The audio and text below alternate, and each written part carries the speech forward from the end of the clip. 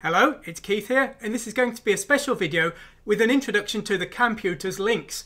Now, this was a system mentioned to me by one of my Patreon backers as a system I might like to cover, a gentleman called Richard Farrell. Now, I'd not heard of it before at that time, so I started trying to look into it and didn't really find a whole lot of information on it, but fortunately I could find enough to do some work with it. And so today I wanted to discuss it with you because it's possibly a system you don't know anything about either, and we're going to have a quick look at the hardware and what kind of makes it special. So what is the Camputers Lynx? Well, it's a 48 kilobyte system released in 1983, and so it was released about the same time as the ZX Spectrum. And the system specification in some ways is kind of similar and in some ways is very different. It has 48 kilobytes of memory, which puts it into the same category as the ZX Spectrum, but very unlike the ZX Spectrum, 32 kilobytes of that memory is video memory. It's capable of 8 colours on screen at a time, and it has none of the colour clash that the ZX Spectrum had. Unfortunately, that large screen memory allocation means there's only 16 kilobytes for our software, but I think we can do some quite good stuff with it anyway, and because it's such an unusual system, I thought it'd be fun to cover and see what we can do with. So you can see I've got my Jinx emulator here, which is our Windows emulator, but we're going to have a look at the theory before we actually see anything running on it. So firstly, most of the information I've used to make this tutorial we're going to look at today, and I'm planning on doing a limited but partial series of tutorials on this system in the future. Most of the information comes from a single document, a newsletter called Lynx User, which is I only had 2 episodes it seems, but they were both very good. Unfortunately, that is enough for me to manage to get to where we are today. So let's go into the details of the Lynx. Now, the thing that's very odd about the Lynx is the address bus. It actually ignores 2 bits of the address bus, which means in effect it can only really address 16 kilobytes of memory. There were later systems with 96 and 128 kilobytes of memory that had upgrades, but the basic 48K system could only address 16K of RAM. The 32K video memory is paged in as 2 of the 16K banks. It does also have ROM, which works slightly differently, but this limited address bus means that 2 of the bits of the addresses are ignored, and this has the effect of meaning that over our 64K address space there are 2 sets of 8K chunks that were repeated in 4 different locations, meaning that if we read or write to those locations we will be accessing the same memory. And that's obviously quite important, and it's very different to the other systems we've covered. That was true to some extent on the Game Boy, but of course the Game Boy was mostly a ROM-based system, so it wasn't as surprising, but this is mostly a RAM-based system, and a lot of its address areas are actually clones of the first one, so you need to be a little bit careful that what you're doing isn't corrupting your own code and things. So as I say, we have these 8K banks that called A and B that make up the base 16K. In addition to that, we have 4 8K video banks, 1 for red, 1 for green and 1 for blue. There is also an alternate green, which is actually a second buffer of green video memory, so you could like page flip only the green channel, which is a kind of baffling idea. It makes sense from the sort of human visual system. The human eye sees green far better than the other colours, and I suppose if you were doing a green screen game it would be great, but there's no option to use this alternate channel as any other colour. You can't use it as alternate blue or alternate red, so it's a bit strange, but that's what we have. So anyway, the system memory map looks something roughly like this. It's a little bit confusing, but just bear with me. So you can see the system memory is split into 8K chunks, and we have 4 page banking options, which we'll briefly look at later. In a typical system, the first 3 8K chunks up to the 6000 address will be ROM. Then 6000 to 7000 will be RAM Bank B, and 8000 to 9000 will be RAM Bank A. The next range, A000 to BFFF, will be the first video bank, either blue or alternate green, depending on our paging options. And then the next bank along, C000 to DFFF, will be the red or main green banks, which are the ones we're using. And this area here is unused, basically. Now, the important thing to notice is you'll see I've got these A's and B's all over the place here.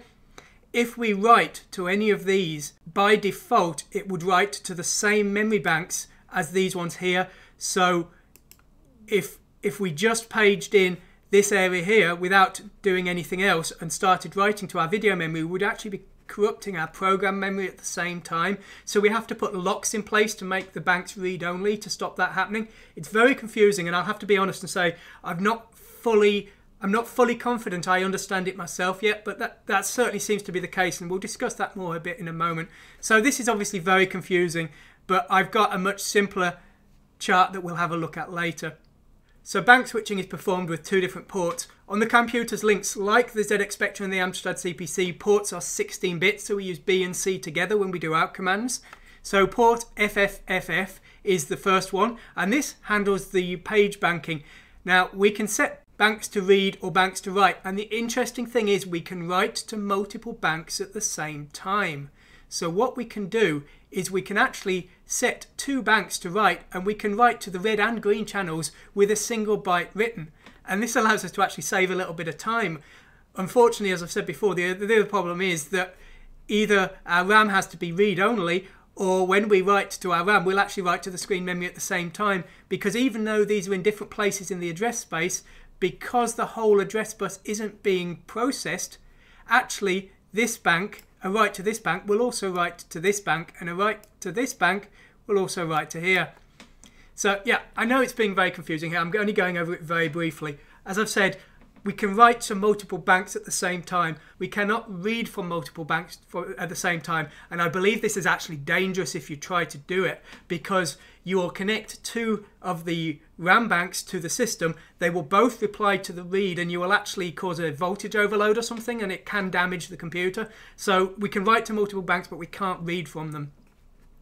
So that's the first part of video RAM access. Now banks 2 and 3 are responsible for the video memory, and they are controlled here, but we also need to lock the bank that we don't want to write to here when it comes to actually accessing the memory. This is the video port, which controls which banks are writable, and it also allows us to use alternate green, and we also need to enable CPU access to allow the CPU to write to the banks.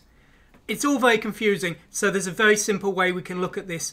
Now, as I've said already, because of the way the memory is competing with each other, reading from the video RAM in our own program is very difficult to do, because effectively we would page in the video banks, which would overwrite the A and B banks, which are our only RAM banks, so our program would actually disappear. So if we wanted to read from the video RAM banks in our code, we'd actually have to write our code first into the video banks itself, which would of course mean it appears on the screen. So from what I understand, reading from the video RAM is only really possible via the ROM.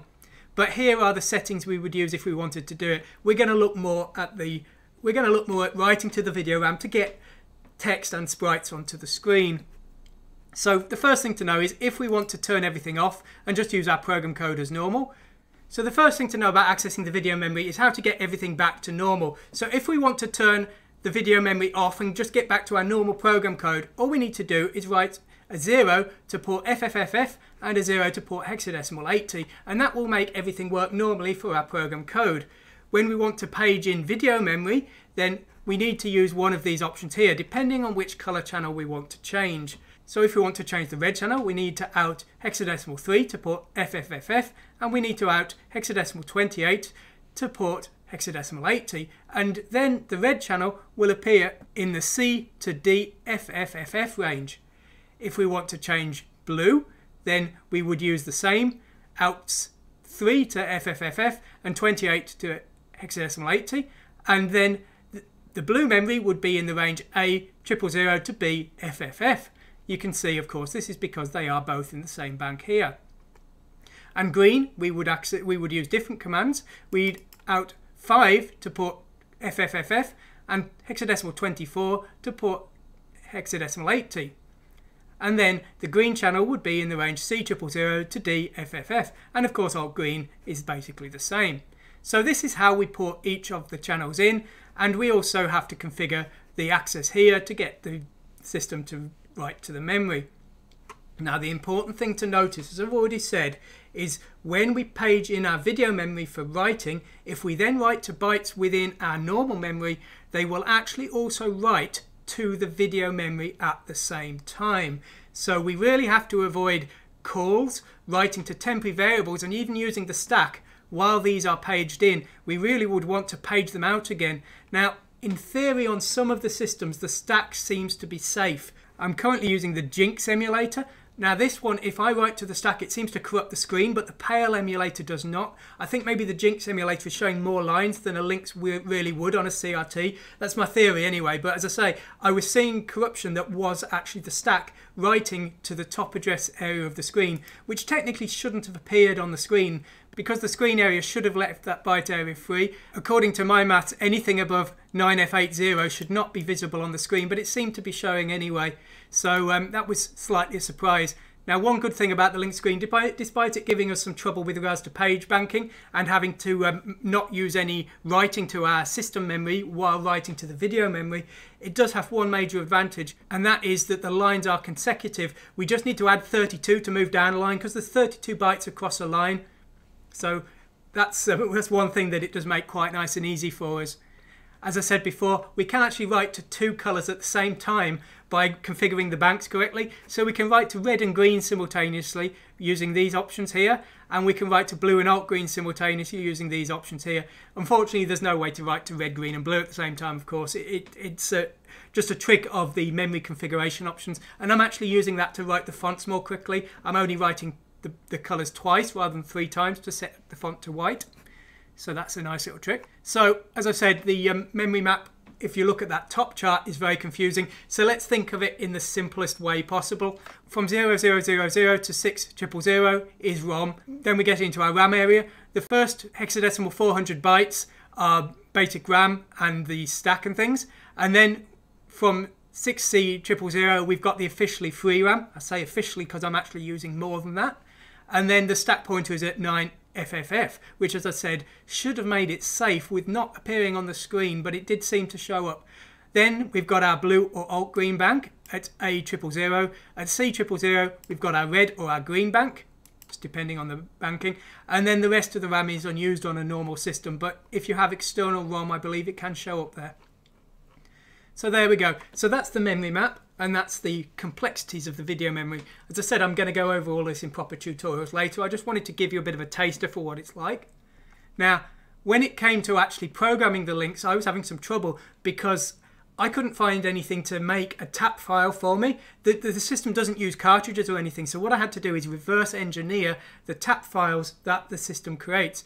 Fortunately, the Pale emulator actually has a tool built into it that allows it to take a binary Z80 file, which is just pure assembly, and export it as a tap file. So what I did is I fed it loads of really artificial things, opened the resulting tap files in a hexadecimal editor and looked at them and thought, well, what's changed? Why is it changed like this? And so the first time I just gave it the numbers 1 to 8 I literally created a text file, converted that to a tap file, opened it up, then I changed it, add a few bytes, remove a few bytes, and I started to work it out. So how does it work? Well, it's very straightforward, fortunately, and it's not too hard for us to create. I've got a little tool called Binary Tools, and I know there's other versions that do the same thing. And what it does is it allows you to sort of add and poke various hexadecimal values into a file based on attributes. So if you need to put the length as a 16-bit attribute into a file, I can calculate that and patch it in. Or if I need to checksum, that Binary Tools program will patch it in, and that's part of the Acromagic toolkit on my website, and it's also part of these tutorials.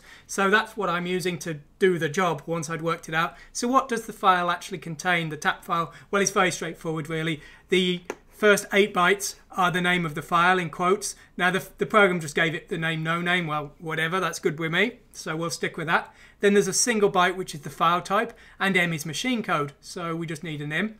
So you can see this here. And then we need the program length. We need to calculate this, of course, and it's little endian, so the most significant byte is second and the least significant byte is first. So we need to calculate that, and it's not the length of the entire tap, it's the length of our binary data. So when I gave it the sample file with 8 bytes in it, the length was 8. Now the next byte is the loading address. So in this example, I loaded it to 7800, but I've actually managed to get it to load much lower down at 6500, which seems to be safe enough. I mean, technically I am overwriting the basic stack here, but it seems to work okay so far. So that's what I'm doing. Of course, with only 16K memory free, I want to get as much of that as I possibly can for my game code. So that's what I've done there. Now the next chunk will be the program code, which is in this example just the numbers 1 to 8 here. Then you've got a check digit repeated twice. That the check digit is a sum of all the bytes within the program code. So if my program was just 2 bytes and the first one was hexadecimal 1 and the second was hexadecimal 2, then the check digit would be 0303. I don't know why it appears twice. Maybe it's just in case there's corruption on the tape, I guess. But that's what it is. And that's actually how I figured it out. I just created a very artificial thing. I was guessing it was probably a sum, so I put hexadecimal 1, hexadecimal 2, and I found it adds up to 3, and that was what the checksum it was using. So now I can generate my checksum with my binary tools program. And then the next 2 bytes here are the execution point. So you just need, really, in most cases, you probably just want your execution point to be your program load. That's probably going to be easiest for you, unless you had some kind of data at the start of your program. And then for reasons that aren't entirely clear to me, the last byte is the high byte of the execution point. And I've actually made a mistake. This should be just 1 byte and it should just be 65. There we go, that's better. So that's the theory of the Camputers Lynx, just very briefly there. So let's have a look at the Lynx in action then. So I've got a very simple program here that I've started creating. This is sort of the precursor to a proper tutorial series. And what we've got is we've got the monitor that I use for my debugging. We've got my font. We've got a message for Hello World here. And we've got my traditional Chibico bitmap we're going to show to the screen, hopefully. So let's just compile this here. And then if I go into Jinx here and I go to File, Run Tape, and if I select this, and it's now loading automatically. And if you'll excuse that rather annoying click, then you can see we've now got the Chibico sprite as usual, and we've got Vassum Says Hi and a monitor dump. And you should notice that this font is actually my default font. This isn't some internal font. I'm not using any of the firmware functions here. I never do. And we've got the Chibico sprite here. As I've said before, the special thing for this system for its age is that this is not a 4-color system. This is an 8-color system using 3-bit planes. So even though it only looks like I've got 3 colors here, that's not the capabilities of the Lynx. That's just my sample file is only a 3-color file really. So okay, well, one thing I did want to show you here today, just beyond that, is just to make it clear to you the screen memory. Now, I'm not going to go into the code here today, but basically this is loading in the bitmap, and you can see these parts here that are using the shadow registers to avoid using the stack and corrupting the screen. These are paging in the alternate video banks. So I'm paging in the first one here, the second one here, and then I'm turning them off here for the loop. Now what I wanted to show you is if I just change DE here, DE is the writing destination of the screen. So what I'm actually doing is I'm splitting the bit planes, so I'm loading them into different places, and I thought this would make it quite clear the color capabilities of the system, and also the fact that the bit planes are separate and the color channels are completely separate. And so now you can see the color channels are split, and you've got this rainbow effect, but where the colors overlap you do have the white color. Now because of the video memory difficulties, because you can't read from the video memory and then write it, it's very hard to do software scrolling and things. So you tend to find the games maybe a little slower than other systems. But despite that, the colour capabilities are really quite impressive for such an old system. And I can't help being tempted to make kind of like a 3D glasses game with this.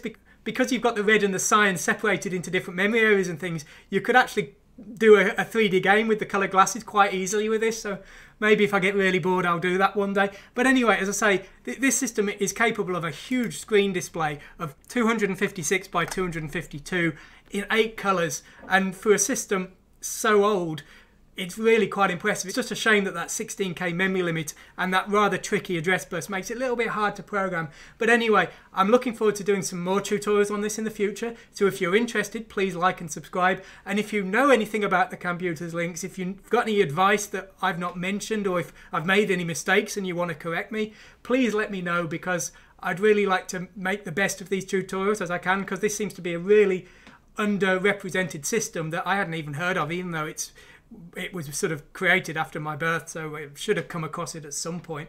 Anyway, I hope you've enjoyed today's lesson. Thanks for watching and goodbye.